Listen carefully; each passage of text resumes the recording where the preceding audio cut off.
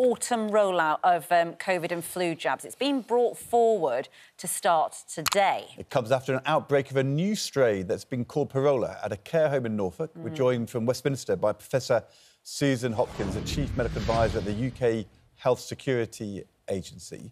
Thank you for joining us. Could you just start by explaining who is going to qualify in the first wave for the vaccines and why have you decided to bring them forward?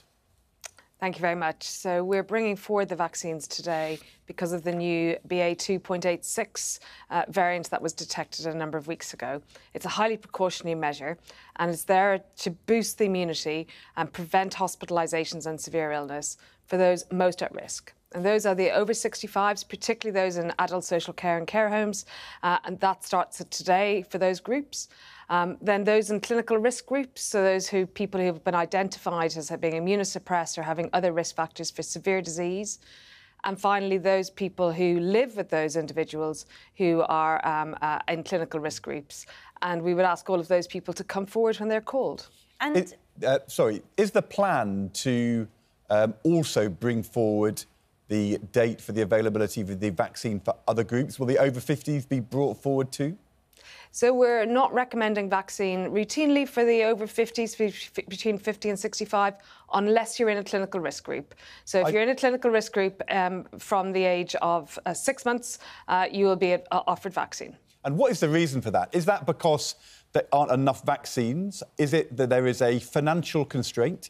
Is it you think it's not good for us to be taking these vaccines? Because, as I understand it, in America, the American president is saying that all Americans are to be given the vaccine again over the coming months. Why in America but not here in Britain? So first of all, we look at the individuals who are most at risk of severe disease and hospitalisation, and we prioritise vaccine for those. That's based on the same methodology as we do for flu vaccine, for example. So we are prioritising vaccine for those at most risk of severe disease and hospitalisation. So many people in clinical risk groups and in the over 65s. That's about 27 million people in our population, and we're recommending that those people come forward.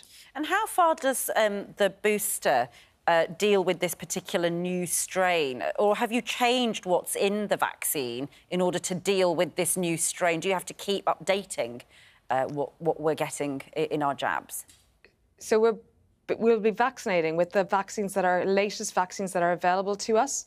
It takes a number of weeks and months for a new vaccine strain to be developed. And we wouldn't expect, if we needed to see the new vaccine developed for this strain to be available for a number of months yet. So that means that we vaccinate the latest strains that are available. We know that these vaccines will provide a boost to the immunity and provide a broad immune response, providing protection from severe disease and hospitalisation. And can I just ask you, what are the symptoms very different or more severe with this new strain? I'm just wondering, you know, we're getting into that season, you know, school started, everyone's getting back, the weather's going to get worse eventually, we'll all be indoors more. I just wonder what your advice is. You know, do you think that we should be doing the home testing again as we get into people feeling ill again? What should we be looking out for, things like that? Yeah, so firstly, the main things are the symptoms are unchanged so far that we can see, but very few cases yet. And so we'll be watching signs for severity signals in particular. We've given advice for the last year and a half or so now on how to manage respiratory infections. And that includes, you know, if you're feeling unwell, with high fever for children and they're very unwell, to stay at home from school, but otherwise for mild illnesses to keep going because school's really important. For other people, I think the main thing is that if you can stay at home and you're unwell with a respiratory infection, any respiratory infection, then you should.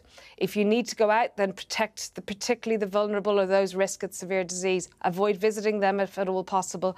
And if you do need to provide care or visit somebody, see what precautions that you can take to prevent passing on this infection. Can I go back to the question I asked you a moment ago? Because we're saying that other than for clinically at-risk groups, the vaccine is only available for the over 65s.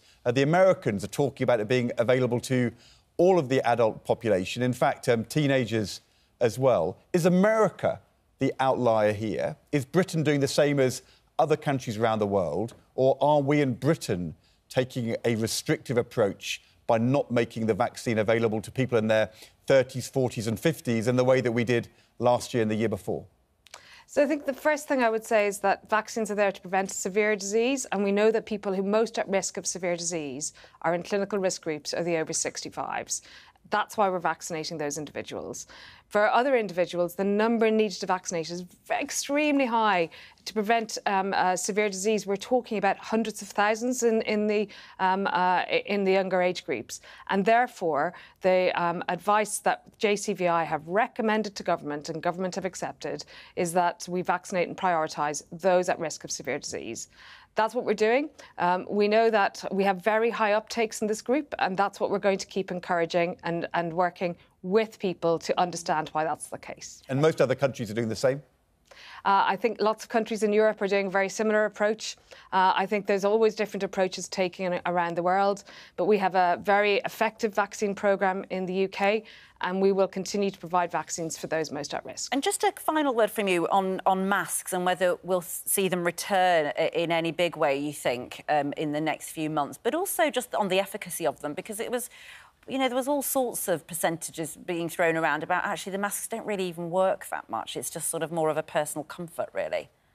So I think there's clearly, when you look at the masks themselves, a barrier to preventing what you exhale, what you cough and sneeze, going to other people, are going to provide a barrier to if you're infecting others, if you yourself are infected.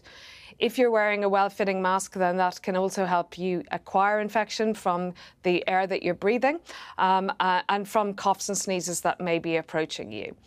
What we know, though, is that the vast majority of protection is delivered by the vaccine, and therefore what we're doing is recommending that approach as the primary approach and the way forward. And you wouldn't wear a mask in normal life? So I'm not wearing a mask at the moment. If there was lots of new infection around that I didn't know the risks for and I was worried about, then I would. If I had symptoms of a cold or flu and I needed to leave the house and I couldn't stay at home, then I would to protect others.